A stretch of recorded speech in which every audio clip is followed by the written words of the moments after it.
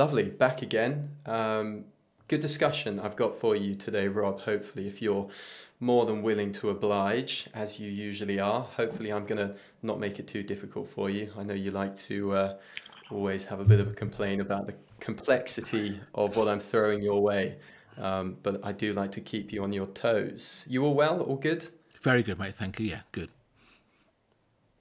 Good, fantastic. Right, no further ado, let's dive into it.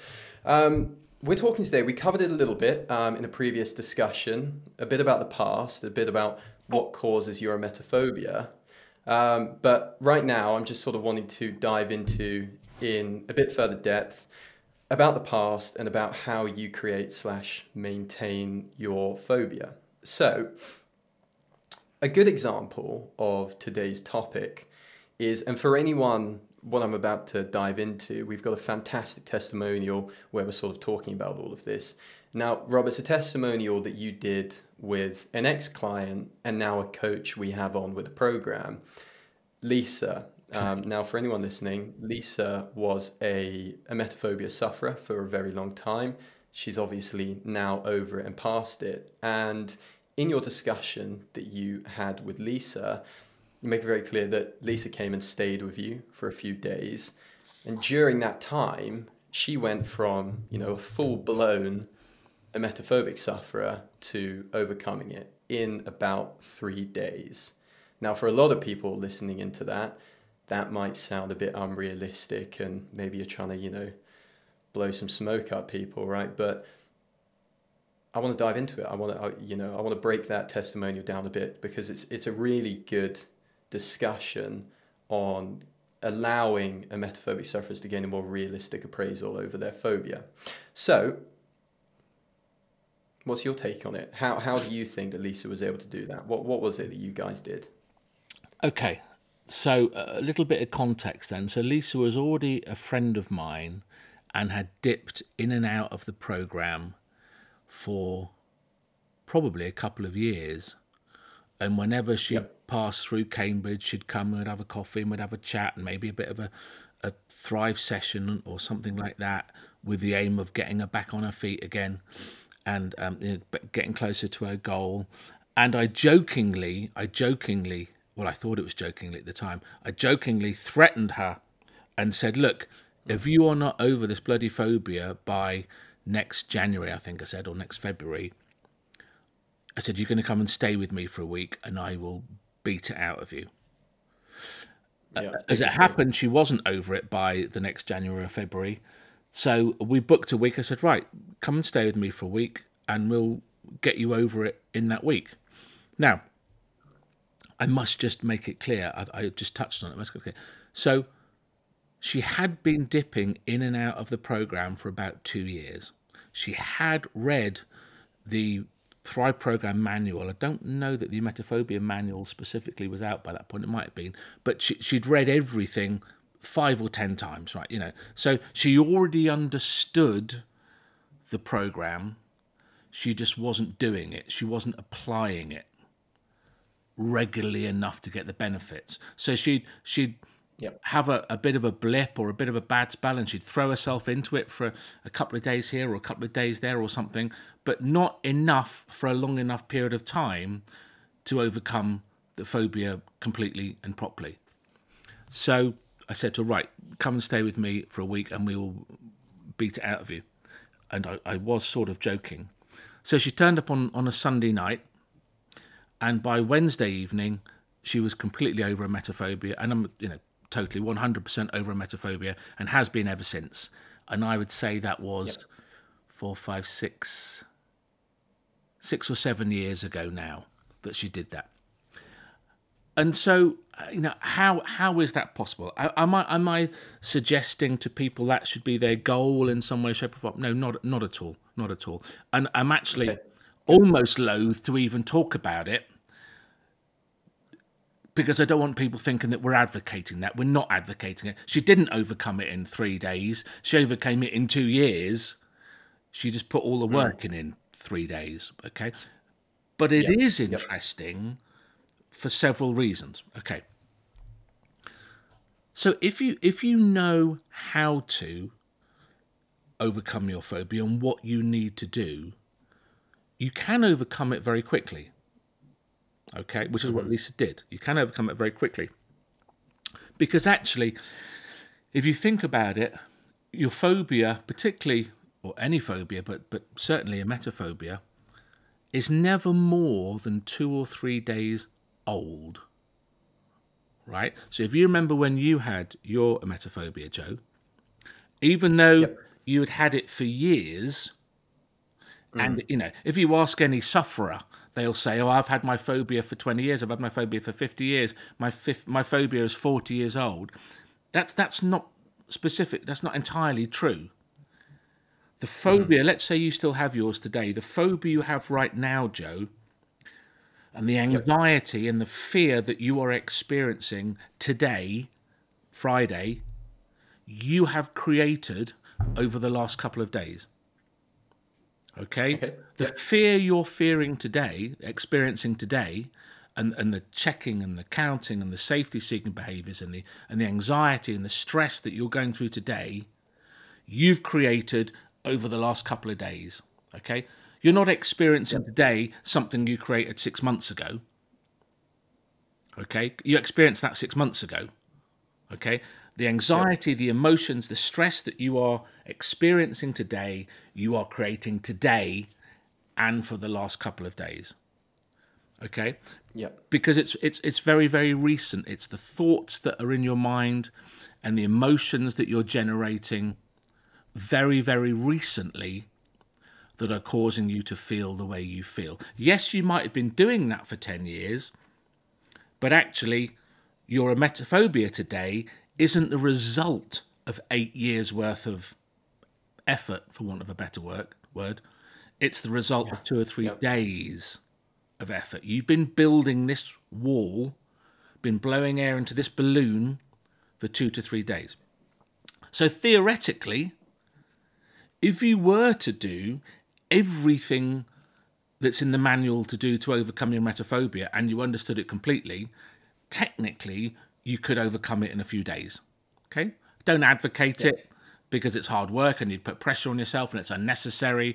Why do that when you can do it fairly predictably in 6 weeks? Okay? But people keep asking us, you know, how did Lisa do it in 3 days? How did you do it in 3 days? She understood the program inside out. And what happened when she came to stay at the farm was, no, we didn't have intense therapy. No, we didn't do intense Thrive sessions. I don't think we did a single Thrive session. What she did was go and do something completely outside of her normal life for a few days. We went for a fly in an airplane. We went and climbed a tower. We went to the pub. We talked about some stuff. I just kind of went about my normal life with a friend staying. But because her mind was completely away from her emetophobia for 3 days, and of course she'd built herself up to it, you know, in her mind, this was her boot camp. She called it the boot camp. This was her boot camp. So she arrived with the intention of overcoming her emetophobia. This is it now. I'm going to stay at Rob's. I'm going to do that this week. So that, her attitude, her intention, and everything else she was doing while she was there got her over it very, very quickly.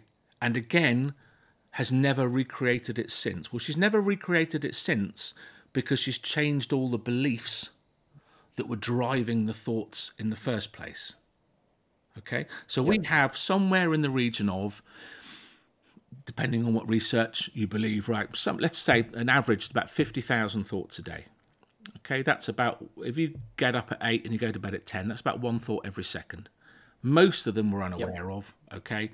But even if you even if you saw a snapshot, a 10-minute window of your thoughts for the day, you'd get a fairly good idea about the rest of them, wouldn't you? So of these 50,000 thoughts a day, most emetophobes that we've asked state that somewhere between 80 and 90% of their thoughts, they believe that somewhere between 80 and 90% of their thoughts on a day-to-day basis are either directly or indirectly related to their emetophobia. And if you think about that, what that means is they are having somewhere in the region of 40 to 45,000 scary, unhelpful, black and white, catastrophic thoughts about their phobia every single day. That is what's keeping their phobia going. That is the machine that is generating all the angst and all the fear and everything else. Okay? What Lisa did in those 3 days, she went from having 40 or 45,000 thoughts a day about emetophobia being horrible to having next to none. So it disappeared. Okay? And it disappeared. Yeah. Yeah. And once it was disappeared, she changed her beliefs about it. Because if she didn't change her beliefs, it would come back. And we've talked on another podcast about why exposure therapy doesn't really work and isn't very helpful. And it's because if you don't change the beliefs, you're going to generate it again. Yep. Yeah. So tablets can stop you brooding and ruminating about something, but if the underlying belief is still there, the moment you stop taking the tablets, you're going to go back to creating the phobia again. So for Lisa particularly, it was those 50,000 thoughts a day, or those 45,000 thoughts a day that went down to almost zero. And the relief and the sense of empowerment and the sense of control and calmness that you'd get from doing that was what led her to feel that she'd overcome it and that she'd reached that summit and she'd conquered that thing, which is incredibly empowering, which is why she's never gone back to thinking that same way again. She thinks now the way a non-emetophobe thinks about vomit and sickness. Doesn't think about it. If you asked her, she would say, yeah, I could do it. I've done it, and it wasn't fun, but don't lie awake at night worrying about it. Sorry, Joe. Yeah, no, I was just going to say in comparison, because obviously the way that Lisa eventually overcame her emetophobia in comparison to the thousands of people that have overcome it through going through the program, myself included, right? The difference between the two, and I would just like to sort of strike a bit of a comparison there for people listening in, relating it to myself, relating it to what I see with clients all the time is, I didn't go and stay with Rob and go up in his plane and get shaken around and all of these things in order to overcome my phobia. But what I was doing was I was still reducing those 50,000 thoughts a day. It took me a little bit longer than 3 days, but I wasn't going out of my way to do extreme things. You don't need to go out of your way to do, big momentous things in order to overcome it. You just have to stop doing, what I was doing was loads and loads of little things. I was forcing myself to eat a sandwich with my hands after not washing my hands after being on public transport. I was forcing myself to use my finger to open the train door instead of my knuckle. I was forcing myself to open up doors with my hand instead of the sleeve of my t-shirt and then carry on with my business anyway, because every single time I was choosing to use my sleeve to open the door of the toilet up, I was telling myself, I need to do this to protect myself from being sick, because being sick would be the worst thing in the world, right? And every time I did that, I was keeping that alive. I was keeping the 50,000 thoughts, or the majority of them, all the way up here around catastrophic, unhelpful, lack of power, all of those kind of thoughts just around and around and around. As soon as I consistently worked on all of these little things that I was doing every single day that kept that belief alive, I pretty quickly overcame it. And that's the same with the majority of what we see on a daily basis. So what was your time frame, Joe, do you think then, when you did start to apply that on a daily basis consistently, from that point to when you were completely over it? How long do you think it took you?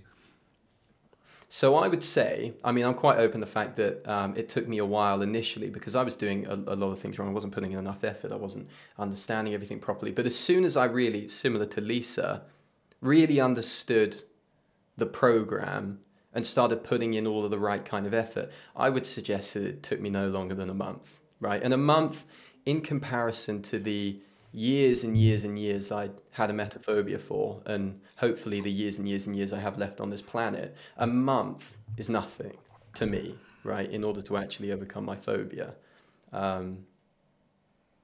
About a month, I would suggest. I would say that's about right. It's about average, I think. It takes people a few weeks to work themselves through the manual and to understand the manual and to practice the techniques and the actions. And then, of course, once you've done that, that's when your time really starts.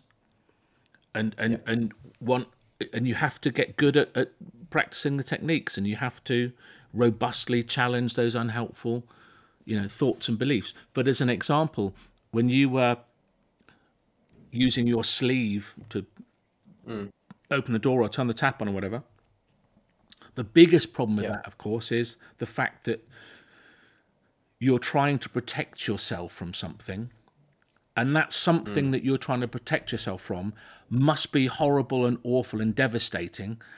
Otherwise, you wouldn't be protecting yourself from it, right? Most of us have, one or two locks on our doors that we lock at night, okay? But if you've got 6 locks on your door and you're checking all 6 of them, it begs the question, why? What are you frightened of? What are you scared of? Yep. So it's these little, the little things that people do are quite often the things that are keeping the big thing alive. Yep.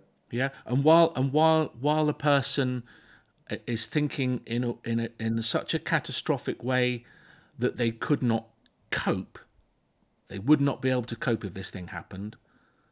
While they maintain that belief, and whilst they are feeding that belief with thousands of thoughts every day, it's very, very difficult to overcome anything, not alone emetophobia, because, of course, 1,000 times a day you're telling yourself, there's no way I could tolerate that. There's no way, I'd rather die than do that, whilst at the same time you're trying to overcome it. So it's not going to work that way.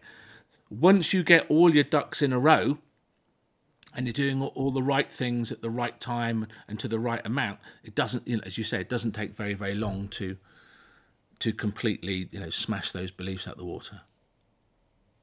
Yeah, and for some emetophobia sufferers, the idea of, what I just said, right? The idea of eating a sandwich with their bare hands after touching other things could potentially be way out of the realm of their, possibility right now. And to be honest, it would have been for me when I first started going through the program. So what I'm saying is, as you begin to build up essentially how powerful you feel around your phobia, which is done by going through the program in a very gradual step-by-step way, you're not having to jump. It doesn't feel like you're jumping in at the deep end anymore.